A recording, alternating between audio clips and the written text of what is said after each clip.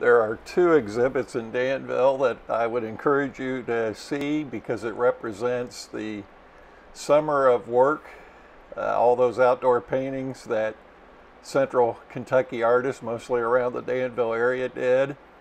And the second exhibit is sponsored by Gathering Artist and Linda Ross on the second floor, and that was on the theme of Unmask.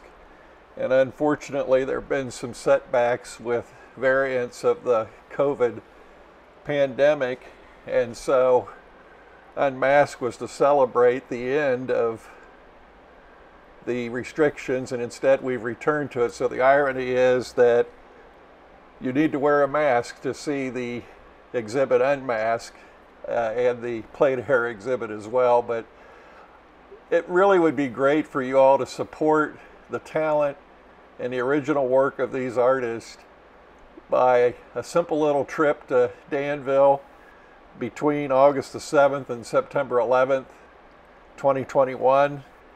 It's free to view and see the work, and you might even find something you want to buy because all of the art on display is for sale, or at least most of it.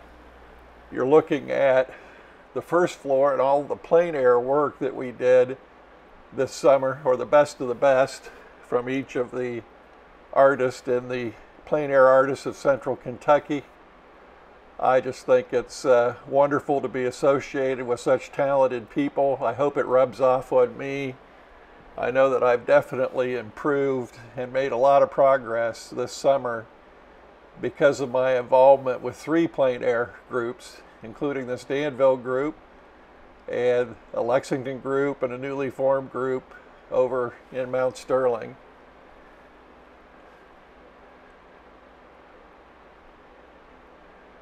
That is John Dixon's collage. It's amazing. He cuts pieces of paper, and look how that looks like a painting. It's just amazing what he's able to do by cutting different colors of pictures for magazines and that, and then pasting the pieces together to make his artwork. That's Joe Forgax, who did his in pen and ink, and there's my sunflowers in pastel from one of the paintings. That was the Danville Farmers Market painting that I did on location, and the Forkland Farm painting in pastel.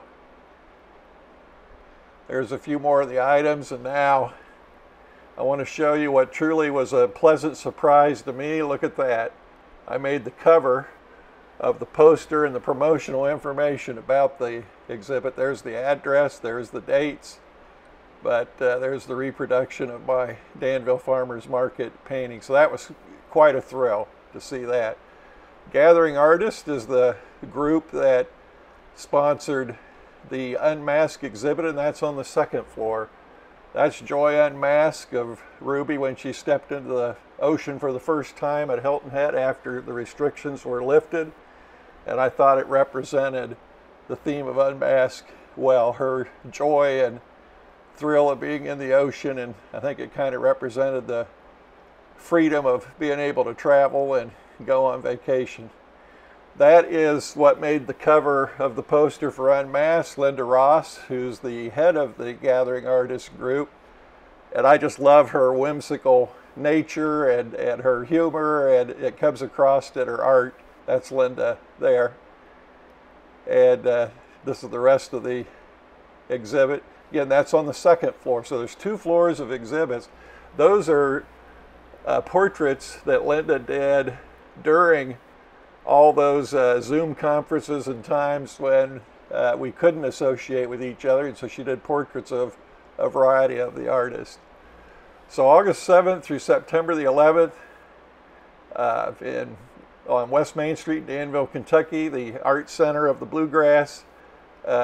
Would really encourage you to go and take a look and support local art.